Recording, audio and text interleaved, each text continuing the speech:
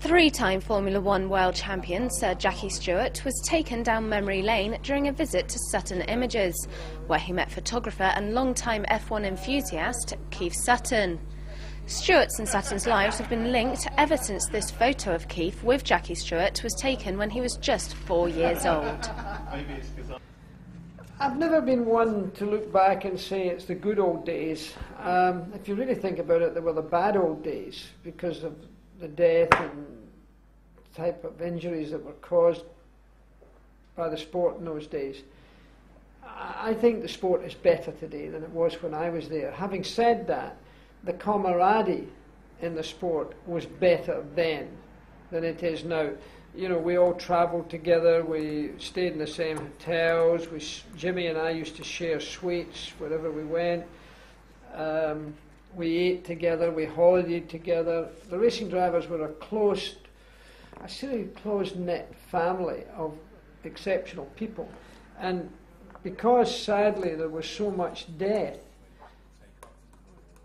the passion for the sport was not only a great enthusiasm for it, but it was partially because there was a constant element of downside risk where so many people died. I mean, it really was a bad time. So for people to say they were the good old days and it was better when I was driving, they were actually wrong. The sport was exciting and visually more dramatic. And because of the danger, even though it is dangerous today, I mean, we've gone now for more than 14 years without a driver losing his life, which is fantastic. And here we are today with huge accidents occurring and drivers surviving. But I'm afraid we shouldn't ignore the fact that you're this far away from death. And we had to play a bigger role in that than the current day driver. You don't think back on the bad times.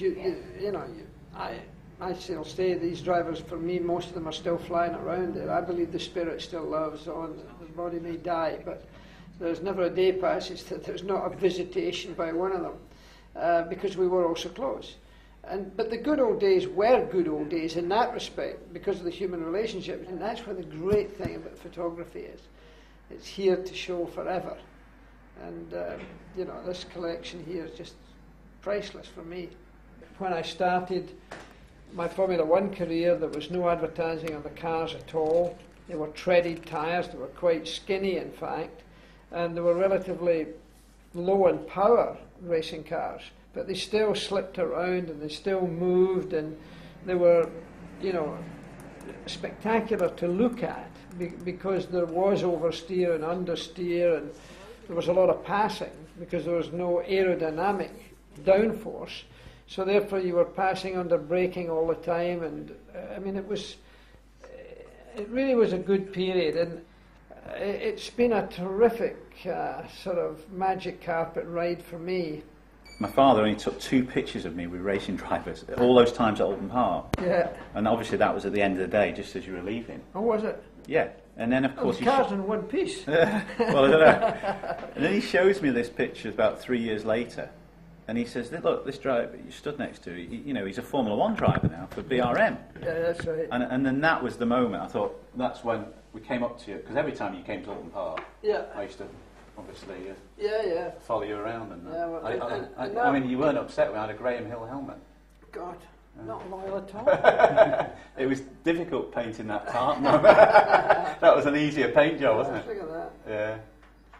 Looking back on those photographs, because Sutton has been in it for such a long time, you've covered such a lot of time, and it's still a family company, in the same way as I suppose the Stewart family have been in the business for a long time, and those things is really a nice thing to have. I mean, it's a little bit of history. Back end, to see who's there, because the people actually you can recognise. I don't know who this guy is.